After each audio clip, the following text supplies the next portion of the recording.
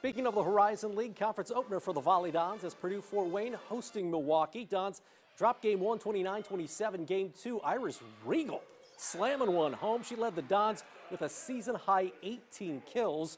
A little bit later, Concordia grad London Betts right there handling the serve. Then it's Heritage grad Maggie Castleman with the kill, the former Patriot Castleman. She had 10 kills on the match, but it would not be enough. The Dons would drop game 2 25-13 as they go on to get swept by Milwaukee at the Gate Center 3-0.